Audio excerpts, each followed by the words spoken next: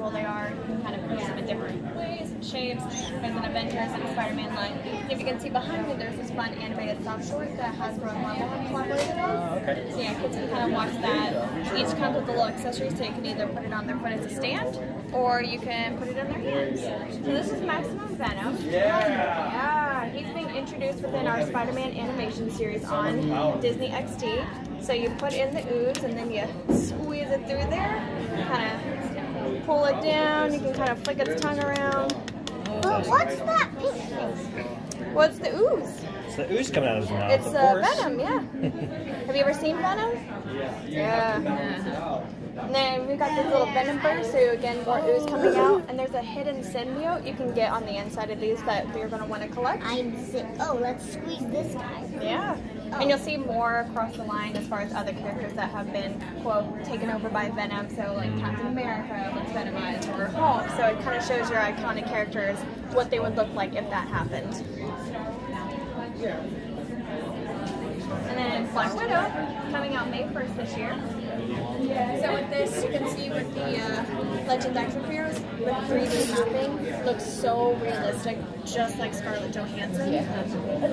Just across the line as well. And then even with her lower price point, so even with our Titan Hero series, so much like her with the sculpting, all the Titan Hero series have this open backport, so any of the blast gears are interchangeable with all of them. And you'll see that Spider-Man, your Black Widow, and even it over there. So yeah, we have some great roleplay items. So with the villain Taskmaster, so you open that up, opens up a shield, pulls out a sword. You can actually pull this out separately, so again, kind of get that roleplay action going.